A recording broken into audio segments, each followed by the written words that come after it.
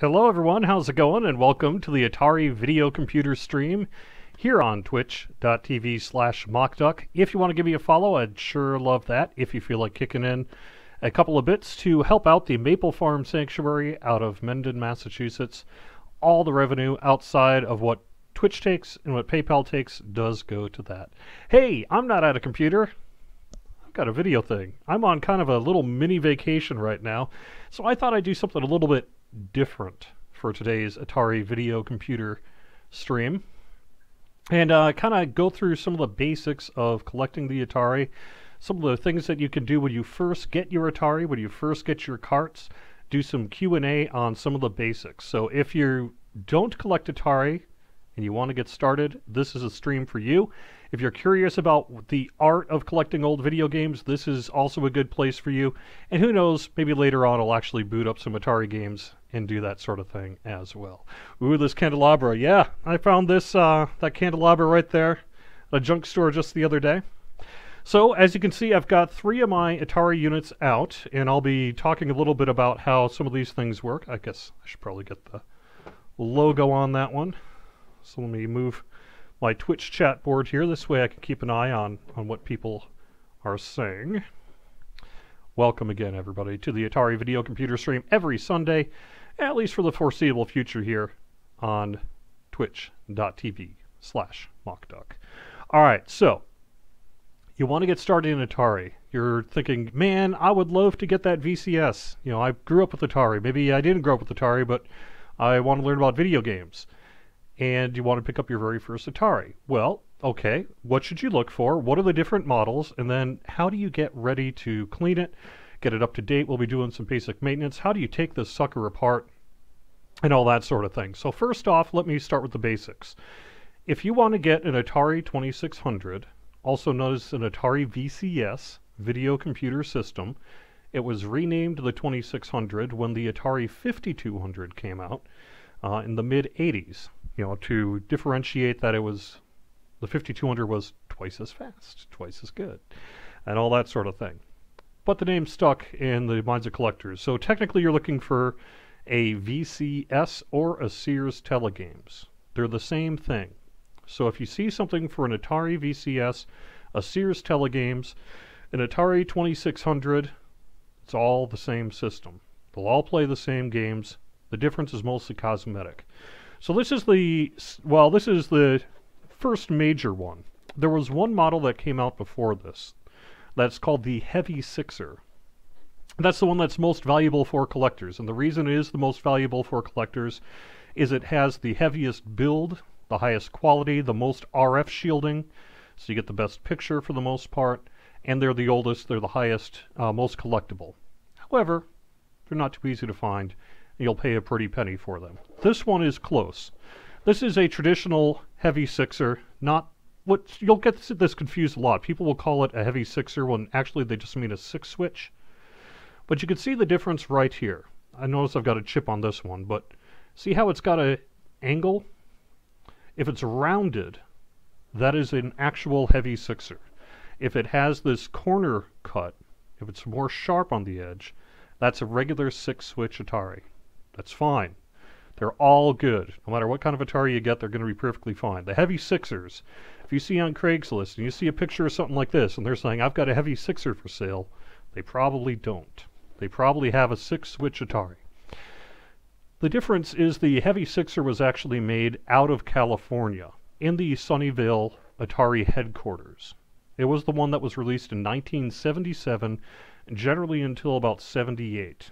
At that point, they continued to make them in California, but they also used some parts from China.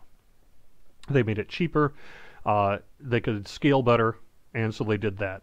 There's some inside differences that I'll talk about in just a little bit, but a 6-switch like this is very similar to the other Ataris in terms of build content and all that. It is still a little bit heavier, a little bit sturdier. I might recommend, if you just want to buy one Atari, and you find a good deal on one, get a 6-switch. Reason for it, it has 6 switches on and off, color and black and white TV. Yes, people used to have black and white TVs in their home and they liked it.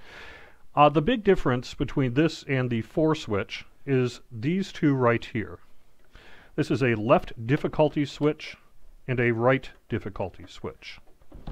On the 4 switch, they moved what was the left and the right difficulty switch to the back. See these knobs here? They're just little plugs. Same thing in terms of what it does, left and right difficulty switch, but that's the big difference between the 4 and the 6 switch. It just tends to be a little bit sturdier. You can actually, if you were to pick these up, this is almost twice as heavy as this one is right here. And then you've got the game select. That'll be the various different game modes that you do on each cartridge, and then game reset, which is generally what you do to start playing or to reset your game once you're done. Alright, so let's start off actually with the 6 switch. This one is a little bit harder to take apart, but since it's older, there's a better than average chance you might need to do some cleaning. So what happens when you get an Atari 2600 and it's dirty as heck? You don't know if it runs. Or you plug it in and it doesn't run.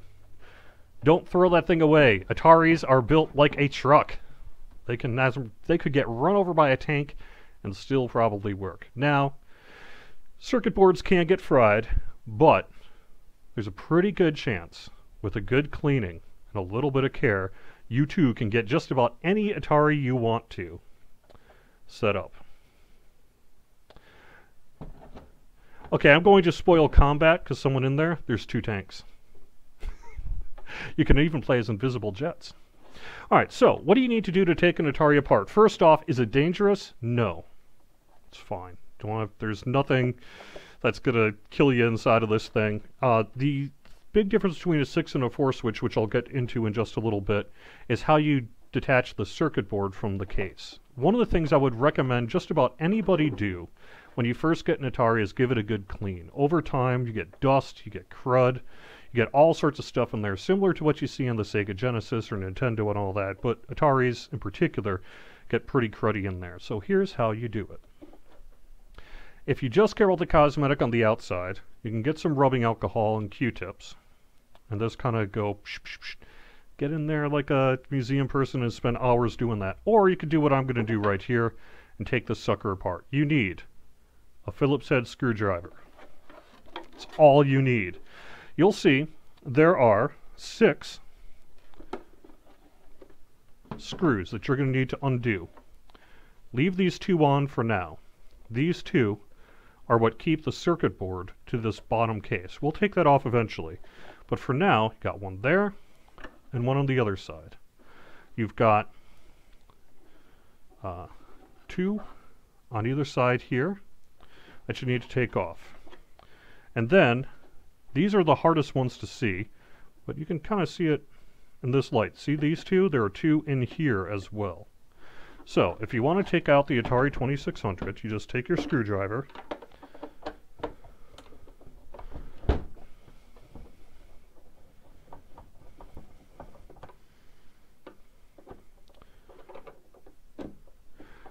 if you have a magnetic screwdriver, that much the better, but you don't have to if you don't want to. It's fine. I'm using a bit of a coffee table, so it's a little bit wobbly here, but that's okay. I wanted to get it on camera and still be able to use my hookups there and that sort of thing.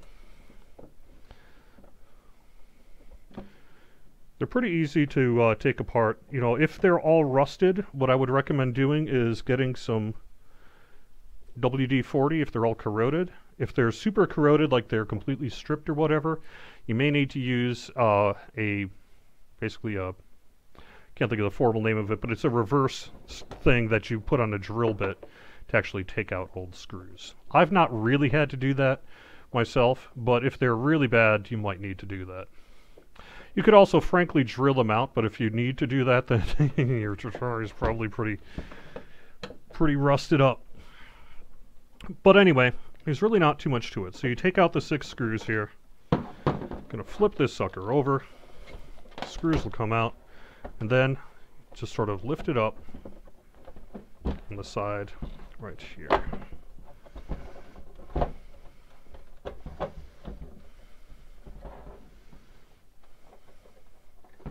It's a little bit easier said than done. You know what? I am going to actually take out these other 2.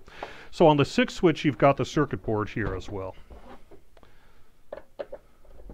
The 4 switch actually just holds in place, and I'll show you that in just a second. But for getting this one out, I will do this. They're all the same screw, so it doesn't really matter which one you take out if you save your order, but I like to save the order just because over time sometimes these things kind of develop their own personalities. You're better off doing that. Okay, that one is out. This one is out. Okay. There we go. Here is the top case. It just lifts out real easy, as you can see. What I would do at this point, take it just like you would be doing the dishes. You'll also be doing this to the bottom unit once you get that taken out too. Just put it in the dishwasher, some mild soap and water, scrub the whole thing down, let it air dry, of course, or wipe it down dry if you don't want any spots on it. Make sure it dries for about 24 hours before you put it back on, because you don't obviously want to get water on these circuits. So here's the 6-switch Atari. You can see, particularly in this light, see the 2 speaker sections here? That's another way you know it's an actual 6-switch Atari. On the 4-switch, they did not have these speaker grills on this side here. If you need to, like if you need to replace this piece with all the little holes in it, if it's snapped or something, you can do that.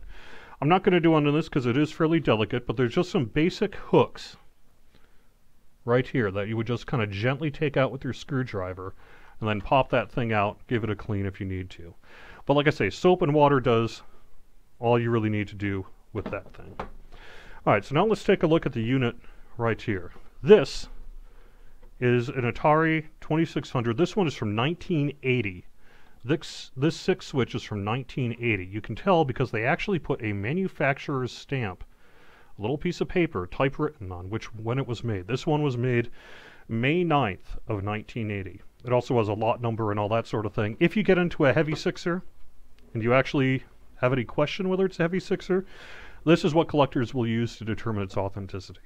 Because each one of those heavy sixers, they know the serial numbers on them, and they can check it against the database of whether it was actually a heavy sixer.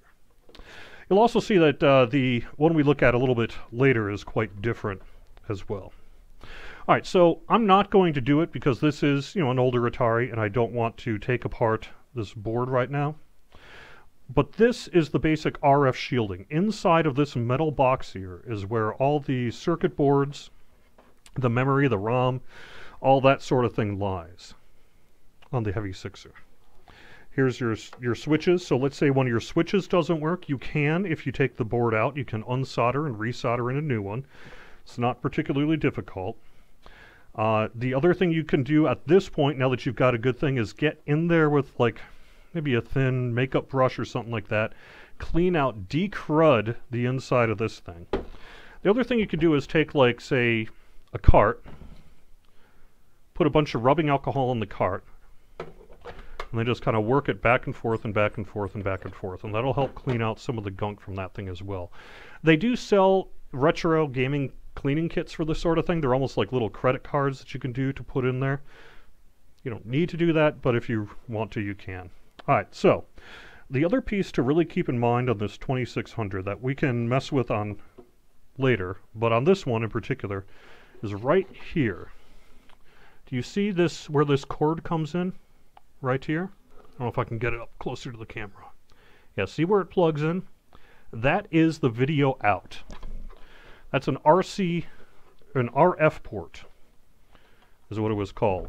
And on the other side here, the Ataris had a long cord because they wanted people to drag it all the way from the back of their television set or what have you to wherever they played. They had long cords, short controller cords. Eventually the retro gaming went the other way. So you've got a nice long cord here, and on this end is the other side of it, another RF cable right there. So, if you have a bad picture on the Atari, if the picture doesn't turn on, if it turns on but it's all full of static and crud, it may well be that this is your culprit. This is easy to fix. It pops right out. You can literally just take it out the same way you would like an stereo right and left cable on your stereo and put it in. You can replace it quite easily if you want to as well. Let me do one thing. we go. Got my picture back. All right. You can replace it if you want to as well. There is another thing you can do, but I'm not really going to get into it now. But you can actually get an RF to coax adapter if you want to run a coax cable out through the side here. Alright, so I'm not going to take out the board on this one, but I did want to show you real quick one other piece here. If you do need to take the board out, the most important thing is see where this comes through? There's a little hole on the back here. That's what you need to make sure gets fed through when you want to put the case back together. Otherwise, putting the case back together is really just the reverse of what you did here. If you need to take this metal piece out, on a 6 switch I probably wouldn't. But if you needed to, there are some additional screws here that you can have to unhook. You can lift the board out, and then you can wash this entire board as well. At this point though, especially with a 6 switch, I would just clean the inside of this with standard. So what would you want to use to clean it with? Baby wipes. They're great. They're really good for getting into the crud and dirt. You don't want to do too much in terms of getting it on the circuit board, of course. For any circuit board work, you'd want to use rubbing alcohol. But for just cleaning up some of the dirt and crud, like this Atari back in the day. When I bought this Atari, and I opened up the case like this, it was full of sticky pop. Sometime in the 1980s, someone spilled like a can of Coke or something on the inside of this computer. And I bought it off eBay for like 20 bucks. And I got it home and I plugged it in, and I was like, crap, my Atari doesn't work. It's broken forever. Well, if it's broken anyway, let me take it apart and see if I can get it working. Sure enough, all I had to do, it was a lot of work, it was like a whole afternoon worth of work. Rubbing alcohol, Q-tips, I cleaned the entire board, I cleaned the entire inside out, I let it air dry for about 2 days, I hooked it up, fired it up, and it worked no problem. Pretty cool, huh? Let me take a look at our chat here.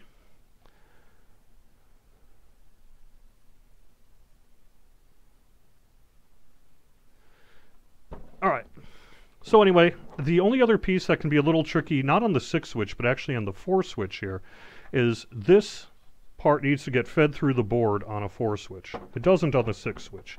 So on the 6 switch, all you need to really do is get the pieces back on there. There's a little groove on either side that this will come back on. Put this in, flip it around, put the screws back in. Easy as pie. Which, I don't know why people say that. Pie is actually not too easy, is it? Last time I made a pie, it was a heck of a lot of work. A lot less work than cleaning an Atari.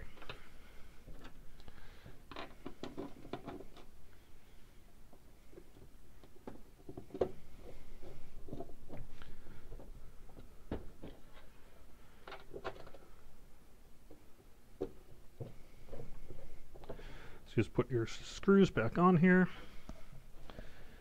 And you are basically good to go. If you're missing a screw, you can get away without having to have all the screws back, but you need at least, you need to get, these ones are extremely important on the 6 switch, because that's what will hold the top to the circuit board. And then you need at least one on either end here to keep a good, solid connection.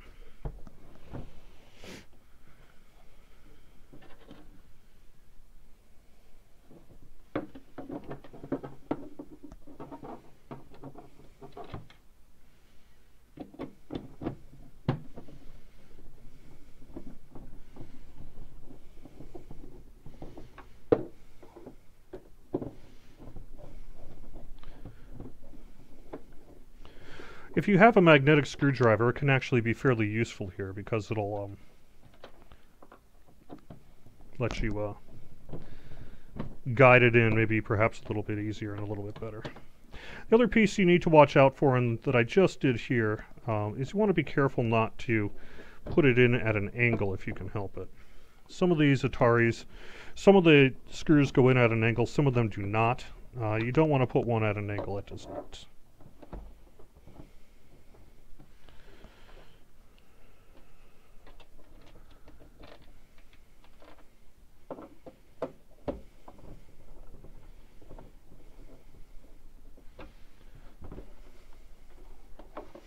Alright, so that's really all there is to this one, right? Easy as cake. There's not much to it. You got all your 6 screws back in. You got this back here. Power adapter and all that. You are ready to go. One more piece that is on here as well. If you need it, on the 2600, the 6 switch, you know, old RF controllers went on channel 3 or 4 on your television, and unlike the 4 switch, which has it on the back, on the 6 switch, it actually has it inside of the unit. You could have flipped that when we had the circuit board open, but otherwise you take a little screwdriver, or perhaps a little mini screwdriver, and flip it that way. Alright, so that's the 6 switch.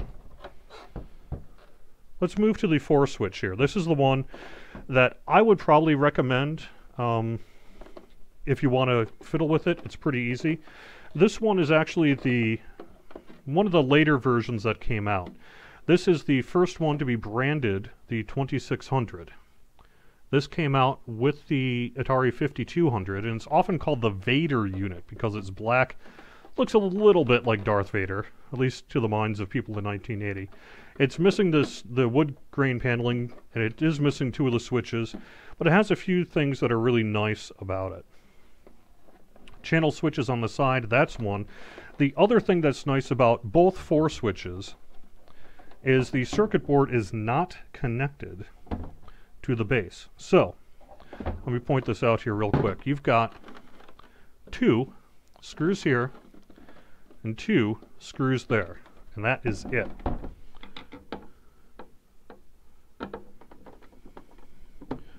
So, when we take these screws out,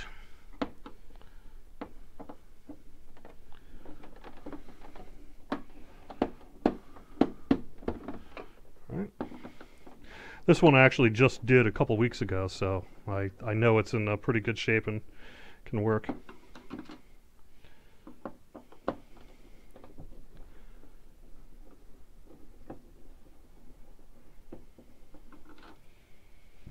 Okay.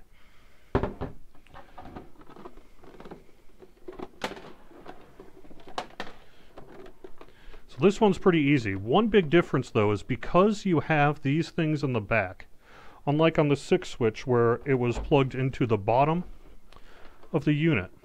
Let me see if I can actually hold these up together and kind of show you what I mean. On the old 6 switch, the controller port and the power port was on the bottom of the unit connected to the circuit board. On the 4 switch, it's on the top of the unit. So the only reason that makes a difference is getting it out is just slightly trickier. Again, you want to kind of just pry it gently open. Lift up from the front of the unit a little bit, but you'll see getting this top unit out is just a little bit more work. You kind of have to just work it through until you can punch. Let's see. I might make sure I don't have another screw here. I do.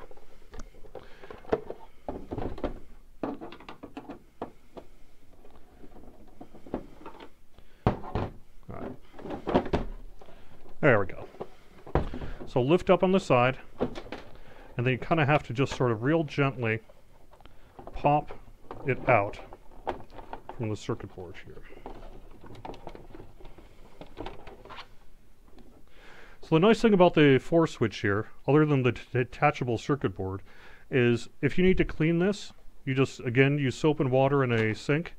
Same with this bottom unit. You can actually pop out this RF switch again, you know, just pull it out just like you would a stereo cable, and then clean this bottom unit as well. So if you have a label, you want to be a little more careful on that. So again, you don't have to. But with the 4 switch, they never actually connected it to the circuit board. There are holes for these screws, but it just comes across when you take out those other 2 screws there. So putting it back is just a matter of placing it back in. Now you'll notice a couple of other nice differences between this 4-6 and the 6 switch here as well in terms of the circuit board. 1, it's smaller. 2, the components are right in front of you, and a little bit easier to work with. This one was made March 1st, 1983. Again, it's got the date of manufacture generally on the shielding. The shielding on this is also a little bit easier to take off. It will probably break it, so you might need to resolder, but there are these little pegs, teeth, that you can just sort of pop out, and then this piece will lift off if you need to get to the ROM and the memory. Probably don't need to do that though. So, again, you'll just kind of feed this cord through, and then you'll take this bottom piece out, and then you'll clean it. Now, there's one thing I wanted to point out on the 4 switch here that's extremely nice. If you get your Atari, and the colors are off, your blues are pink, your greens are brown, what have you, the 4 switch has a knob. See this little plastic? Let's see if I can get it better in there. See this little plastic piece that has like a little thing with a screwdriver on it? That will turn and act as your color tint, like an old school color tint. Sometimes over time it gets wobbly or it gets corroded or something like that. So if you're having color problems on your 2600, this is the one you want to check first. Just kind of fiddle it back. I put in something like Pitfall or something that I know the colors of that I can match it to, because the Atari doesn't have natural color bars. But that's all you need to do on this one. Again, you would clean out the inside, clean out the circuits. If you need to replace any of the circuits or the chips on the 4 switch, it's actually extremely easy. If you've got a little bit of solder, you can literally lift up just about any one of these chips and diodes and circuits and replace it. Probably won't have to, but again, you can if you want to. But this tint is particularly nice as well. There is this rubber piece right here. What that controls is the audio to video syncing. So if you're having an audio video sync problem, like you're shipping asteroids and it is delayed, this is probably your culprit here. If you take this plate off, you can actually turn this to help match it to what you want to do. You don't want to do that unless you have to, because it's pretty easy to screw it up and kind of difficult to get it back on. Alright, so again, that's all we need to do on the 4 switch here. Again, getting it back on is a little bit trickier. You kind of have to feed not just the knobs through, but you also have to kind of make sure that it lines up on the back like that. So now I've got it put together, put it back in.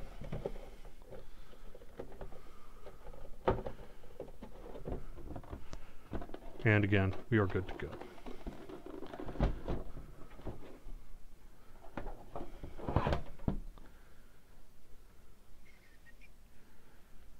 So anyway, that is really all there is to a 2600. It's really neat because it's a very easy system to mess with if you like to mess with things like that. You can do a whole bunch of neat things on the 2600. And they're built like a tank. So even if you get one on eBay and it doesn't seem to work, it plugs in, nothing happens. Generally, if you clean the unit, if you clean the case, if you clean the circuit board, if you especially clean the place where the cartridge port sits, because that'll get corroded, that'll probably solve your problem. Your 2600 will probably work again.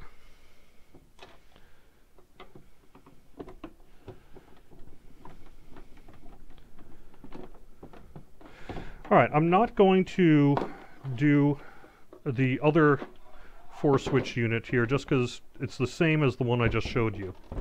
The difference between the 4-6 unit and the 6 switch unit is more pronounced than the Vader to the other 4 switch. But here's the later model, the one that came between the 4-6 and the 6 switch. This is generally the one people are thinking of when they think of the Atari 2600. It's got the nice wood grain on the side, nice coloration. Thing looks rad. That's part of what makes the Atari so much fun. This one still has its sticker on here as well. It says manufactured for Atari Incorporated by KingTech Electronics Company Limited in Taiwan. So again, that's another giveaway that this is not a Sunnyvale unit or a true heavy sixer. Of course, this is a 4 switch, but you'll see that same sticker on the 6 switches as well that are not heavy sixers. It'll say made entirely in Sunnyvale, California, and it'll have the rounded edges if you have a real 6 switch. A couple of things that I've been asked about a little bit. Can you repaint the edge?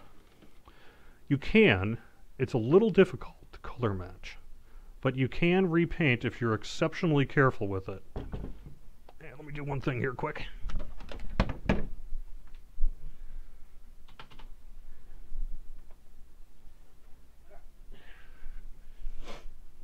My computer just went into a screensaver mode. But you can. Generally, I would tape off the pieces and put it in there. The other thing is, if you do want to clean this with rubbing alcohol, be careful you don't scrub. Again, that's why I prefer things like just a basic baby wipe on here. It'll get just about anything you need to get. I have heard that people like to use, and I will not use this, but if you watch enough YouTube videos, you will inevitably see somebody extol the virtues of Armor All, which is, you know, what you use to clean your car dashboard. The nice thing about it is it'll leave a really cool shine on your unit. This thing will look like shiny. And a lot of times you'll see that at the game stores because they sell better, because they look all fancy. They were not meant to shine. These units were not really meant to have that kind of glossy look on them. And the Armor All will leave behind a residue that's really not that good for your 2600. So I do not recommend it, but hey, it's your Atari, and if you want it to be all glossy looking, you can use some Armor All, like Armor All wipes and all that sort of thing, to kind of clean it off. Alright, next step here, let's see if I have any questions. Hey Samus. Alright, so, now you've got your unit cleaned, your Atari 2600 cleaned, and now it's time to do the same for the games. This is probably rule number 1. The most important rule if you are going to collect for Atari. Clean your carts before you put them in the Atari 2600. I know you want to see if it works. I know you're excited. Clean your carts first. All the dust, dirt, crud, nicotine stains, oil, just gunk from sitting in a box in a garage for 20, 30 years, it'll all get on the circuit board. And if you plug it into your Atari, you're now jamming it into the inside of your cart reader there. So, whenever I go flea market, thrift storing, and I pick up a bunch of Atari carts, I always clean them first. Give it a full day to dry, and then give it a shot. Cleaning it is easy. Same thing works for Nintendo, Sega Genesis, any of the board carts. Use 70%, I don't know if I can get good light here, 70% isopropyl alcohol. They will sell a version of 91% as well. I would not recommend using a 91% isopropyl alcohol in the carts for this reason. It can discolor them. It's almost like too corrosive. I've put 91% isopropyl alcohol on the inside of like these things, and it kind of left like a white film when it was done. 70% is safer for your carts and your Atari. So use that. You don't need to dilute it.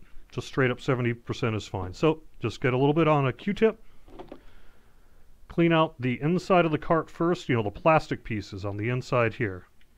Just clean it all out in there, get all the dirt and crud. You will see some nasty stuff when you pull that out of this thing. You'll see all the, like I say, dirt and crud and nicotine stains. And there's a lot of smokers in the 80s, and they smoked in where they played games, and so you see a lot of that kind of stuff. That also works for smell, by the way. Rubbing alcohol will help clean out most of that stuff over time. Now the delicate part is I can't really show you a good picture of it, but if you have an Atari cart, you'll see there are these little kind of brass-looking, copper-looking pegs. Those are what's reading the video game inside of the unit. So those get corroded over time as well. So just take rubbing alcohol here and I don't know if I can show you here, very gently, yeah, there you can see them there. Very gently just kind of work this on there. You don't need to jam it all the way through the back of the circuit board. The only part that really matters is going to be those connectors right there. Take the rubbing alcohol and just keep at it until it's clean. If you're pulling it away and there's some black there, keep cleaning. Eventually there won't be. And when you get done with that, again, you'll want to let it sit for 24 hours before you put it in the unit. You want to make sure, of course, that the circuit board is not wet. People will tell you it'll ruin the cart. It generally won't ruin the cart. Now, if you get your circuit board of the Atari wet, maybe. But if you try to put this in like right away and start it up, it's just generally not going to work. It'll be a black screen. And so you just need to let it sit. The other piece I would do is on the outside of the units. I talked, I guess it was last week or 2 weeks ago, about Actiblack, which is on all these Activision carts. You'll see like kind of this blackish, almost, it looks like a mold, but it's not. That's from the glue. All Activision carts have that. There's nothing you can do about it. It's fine. I, again, will just use a baby wipe. If you've got dirt and crud, something like that, real gently. You don't want to grind on the card, obviously, otherwise you'll be taking off some of the stickers. Depending on the Atari card as well, if it's a paper cart, you don't want to get it wet. Obviously, you'll be taking that stuff off. If you grind too hard on it, you'll take the thing off. But otherwise, you can kind of just give it a nice thing. Now, I do not let that air dry. I have something like this. It's like a record vinyl cleaning solution used for record players and all that sort of thing. I find that works really well for Atari carts because it's nice and soft. So after I've done cleaning, just kind of real gently dry it off so it doesn't have to air dry and get spotty or anything like that. And you're good to go. So I'm on the outside of the unit here. You can just take some rubbing alcohol, rub the whole thing down. You'd be surprised how dirty these carts can get, even if they don't look it. I've seen like a black cart like this, you take rubbing alcohol, just go like that on it, and it's brown or black or something like that. It's, yeah. Good time to watch Netflix. The other thing that will sometimes happen is you'll see, like this one here, the glue has actually come out from the paper. That's pretty common. There's a bunch of different ways to do that, to fix that. And a lot of it's going to depend on what the condition of the sticker is. Something like this, which is in pretty good shape, it just really is all out there. I will use an Elmer's glue stick. Same kind of thing you'll see for, elementary school classes. Stick a little bit on the inside. Very carefully. Just kind of press it down. Keep it pressed down until it starts to get a little tacky. And then let it sit and dry. It's not real strong. It'll kind of flip back up if it gets, pushed again and all that. But hey, it's a 40-year-old cart in some cases. What do you expect? But it will help take care of that sort of stickiness there. Alright, so there's one other kind of cart I want to show you. Some of the Atari carts did not have exposed circuit boards. You can see compared to, let's say, this Frogger cart here. I'm going to put them side by side and you can see the difference. See how that one's exposed and that one isn't? You'll generally find on some of the earlier carts that they have these protectors. These are dust covers. So they generally keep the cart a lot cleaner. However, sometimes you still have a dirty circuit board just because it was put in a dirty Atari over the years or it just corroded over the years. So here's how you can get to it.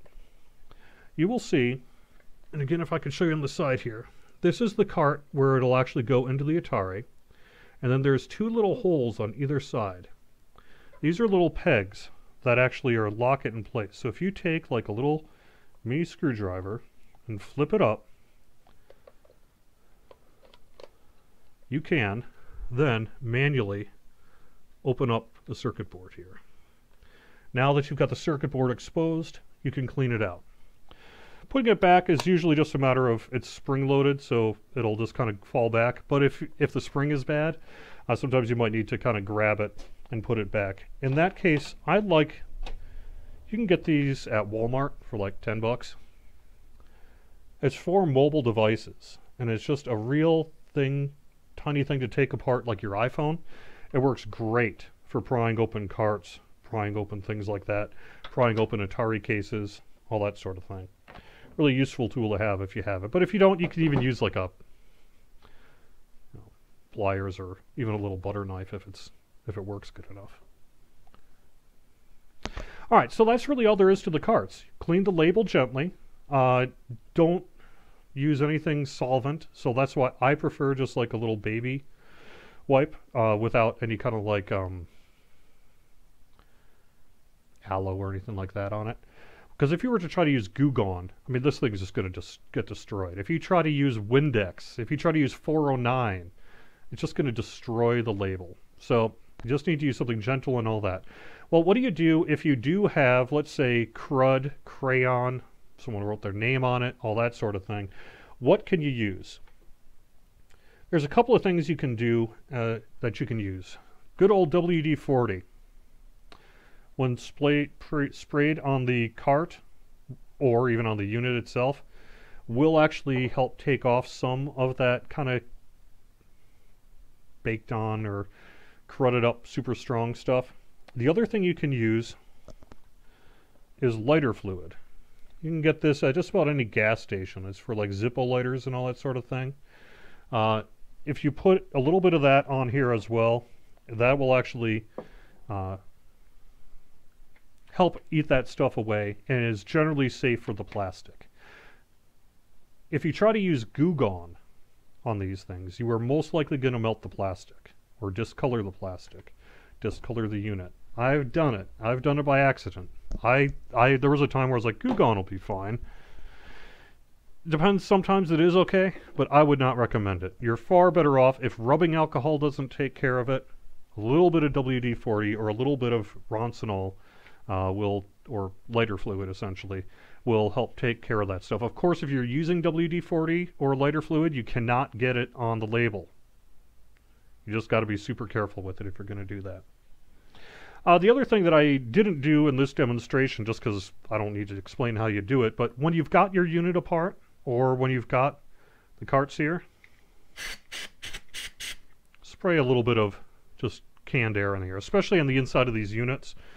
You can kind of use it to get into the cartridge and that. It'll blow off a lot of dust and crud, make things a lot better for you. Okay, so what else was I going to show you? Now we've got the carts, we've got the units cleaned. Now you're good to go. You plug in your Atari and everything's working good, and everything is great, except your controller's busted. Oh no, my controller's busted. It's gone forever. I better just throw it out. You can also generally save the controllers. Even if they're snapped, cracked, or whatever, you can often rejuvenate them using parts from another controller.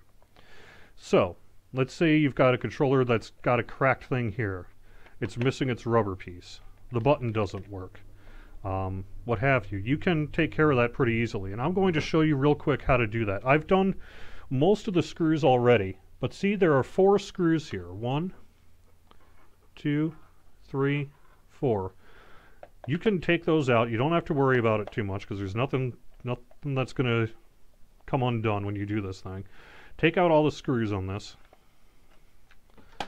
And then this unit will pry up off the top. Some of the controllers are a little different depending on what controller it is. Then you'll have all the pieces here. So, here's the top of this thing. See that plastic there? There are little, it's kind of hard to see on camera here, but there are little kind of pegs that stick out. Those pegs will interact with a section on your circuit board to actually go left, right, up, and down. So, if your directional buttons aren't working, see the circuit board? See how it's got a plus sign? Each one of those, left, right, up, down. Easy peasy, right? Again, there's usually like a little kind of tape-like, almost plastic wrap kind of thing that's over the top of it, little film. That'll get crudded up sometimes too. So again, just rubbing alcohol on a Q-tip on the connections will often take care of the problem. Again, let it dry out. But otherwise, the other thing you might want to look at is the button here. The button is just right here. There's a little spring that goes on the end. If the spring is stuck or corroded, that will often be the reason why your button doesn't work. So you can replace that with another unit. When you're done cleaning it all up, again, you just sort of do the reverse of what you just did there. You can wire too. If you're into wiring, you can actually take care of that as well. I'm not going to show you how to do that. That's probably above and beyond the kind of advice I want to give here today. But putting the controller back together is really pretty easy as well. It takes a little fiddling sometimes, but it's not too bad. The main thing, actually, you know, I can show you this here. This circuit board has got a couple of little holes here. And that'll fit. There we go. Right on the side here. So if you want to put it back, I usually put the spring in, hold it down, put this board in, and then feed this one back through. The wires go on the same side as where they connect. And you'll know because it won't close any other way. Put it back together and re-screw it back on. Again, rubbing alcohol, maybe you know, cleaning of the circuit board, making sure the screws work. If that plastic piece is cracked, you can take one from another controller. Put it on there. You know, if this rubber piece comes out, I don't want to pull it out on this one because it's in good shape. But if it comes out, you can actually buy these and just slide it back on like a condom. We're getting sexy on the Atari video computer stream. And that's really all there is to the controllers. They're pretty easy. Now, they will wear out. Eventually, they will completely wear out. So, like the circuit board will just get worn down, especially if someone was abusing it or what have you. You can also, if you want to, you can take the circuit boards out and make your own custom controller for it too. Make sure the buttons work. Yep, we're all good to go. So then, finally here I wanted to show you the paddle controllers. You know, these are the ones that you use for Pong, for Breakout, for what have you. They have one button on the side and they're a potentiometer, essentially, that spins around. These, in particular, tend to get kind of flaky. You'll see they get jittery. So if you're playing Pong or Warlords or something and it's like, it's not smooth. What you can do is actually fix these as well. This will just pop right out. There's a little kind of peg, a little metal piece that'll kind of hook it there together. But you don't need to do that either. These are particularly simple. There are 2 screws on either side.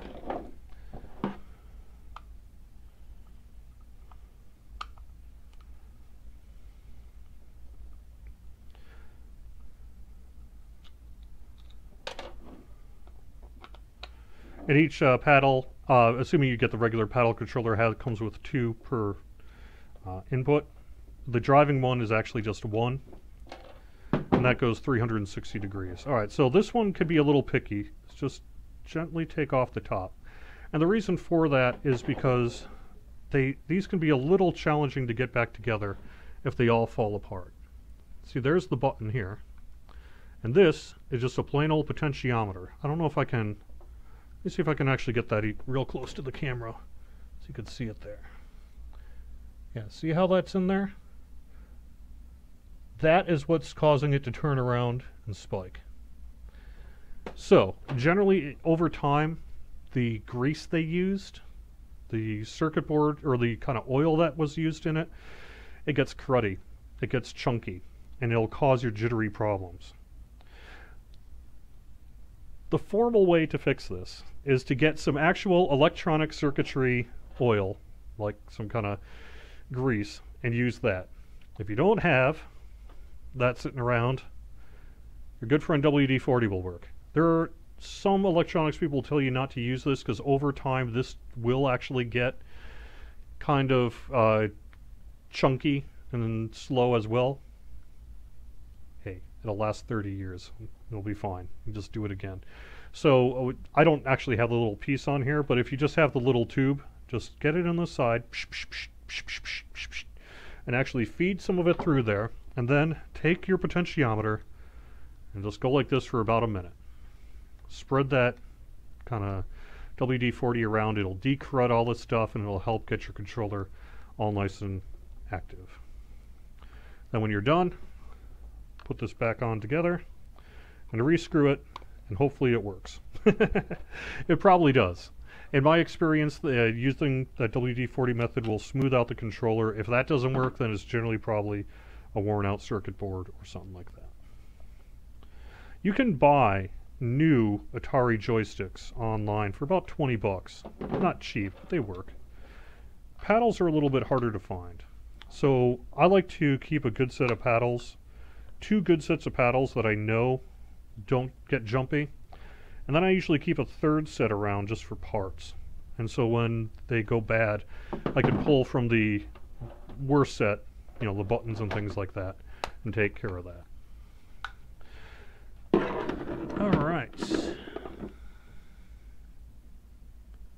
Yeah, I mean, there are a ton of things. Actually, let me show you a quick example here.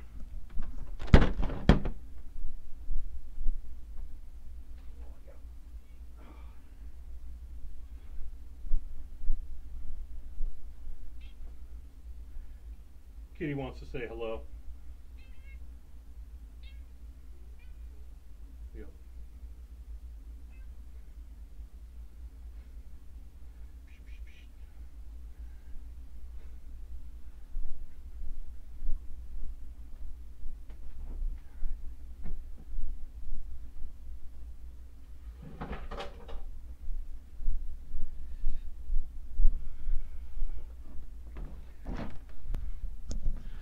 Yeah, I saw the kitty.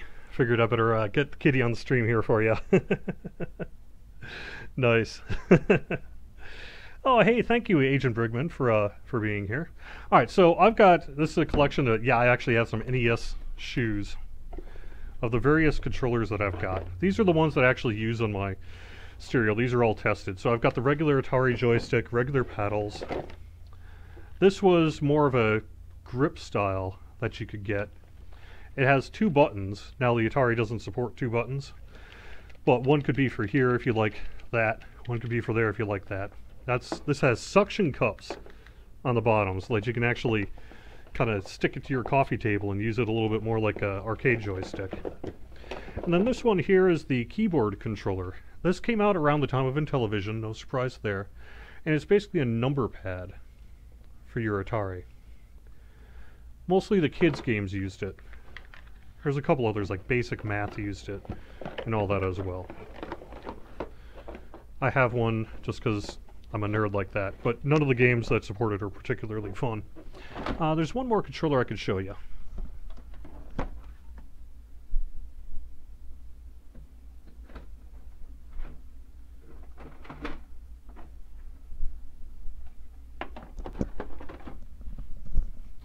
I don't have the overlay for it right now, it's in a box.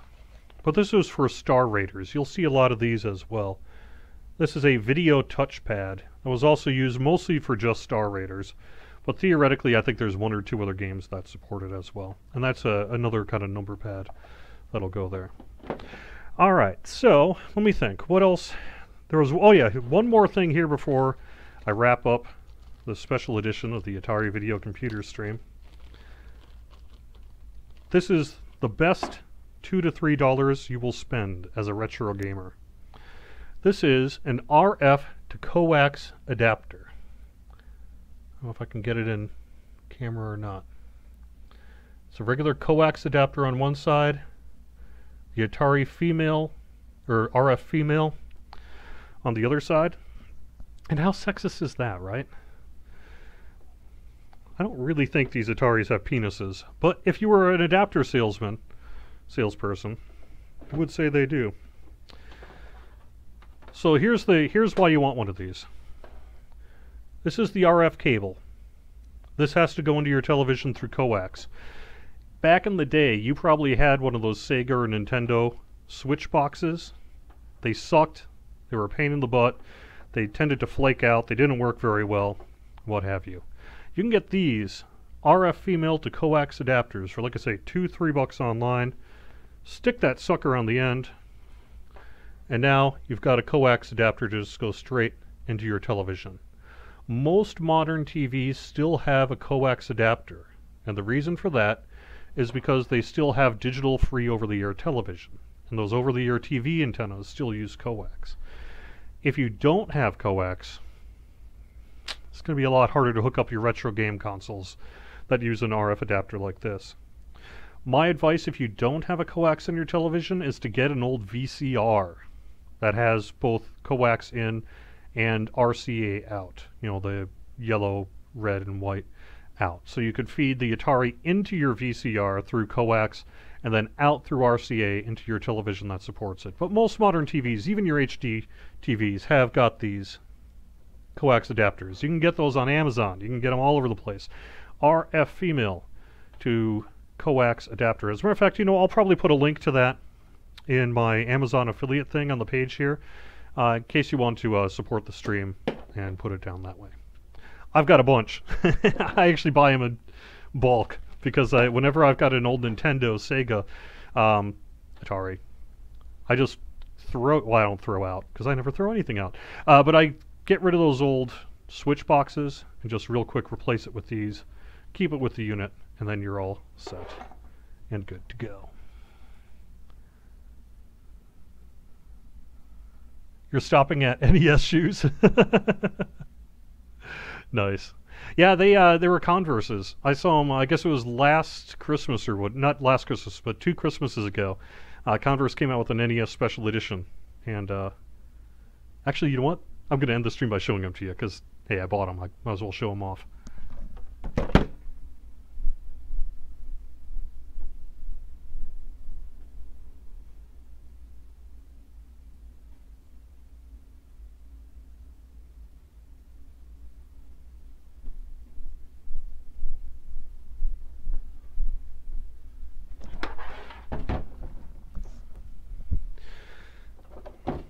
Yep.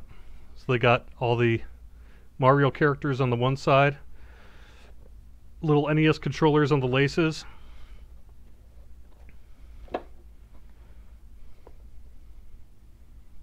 Yeah, I had to have it, right?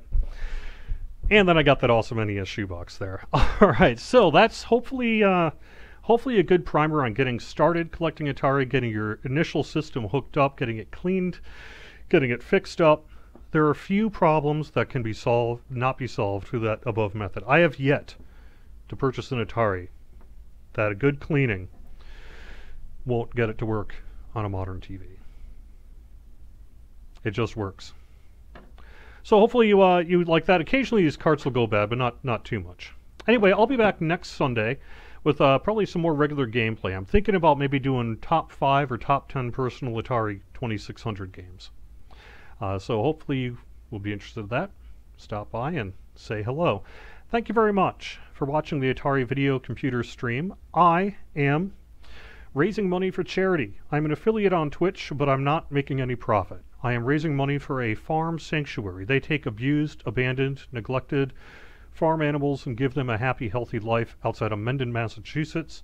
You can find out more at maplefarmsanctuary.org. If you want to kick in 100 bits, if you want to sub, if you want to follow the Amazon affiliate link, any revenue that comes into this channel outside of the cut that Twitch takes and the cut that PayPal takes is going 100% to the Maple Farm Sanctuary.